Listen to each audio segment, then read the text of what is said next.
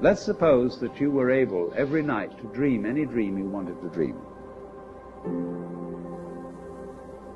And that you could, for example, have the power within one night to dream 75 years of time, or any length of time you wanted to have. And you would naturally, as you began on this adventure of dreams, you would fulfill all your wishes. You would have every kind of pleasure, you see. And after several nights of 75 years of total pleasure each, you would say, well, that was pretty great. But now let's have a surprise. Let's have a dream which isn't under control.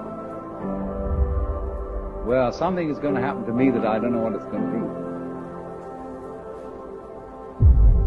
And you would dig that and come out of that and say, wow, that was a close shave, wasn't it?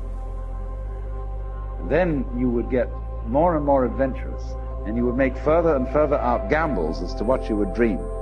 And finally, you would dream where you are now.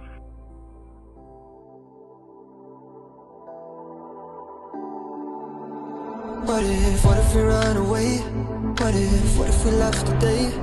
What if we said goodbye to safe and sound? What if we're hard to find? What if we lost our minds? What if we let them fall behind and they're never found? And when the lights start flashing like a photo booth and the stars exploding, we'll be fireproof. My youth is yours, tripping on skies, sipping waterfalls. My youth is yours, run away now and forever. My youth is yours, the truth so loud you can't ignore. My youth is yours. My youth is yours.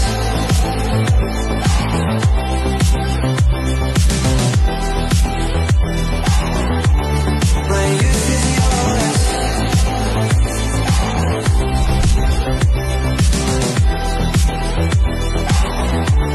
My youth is yours.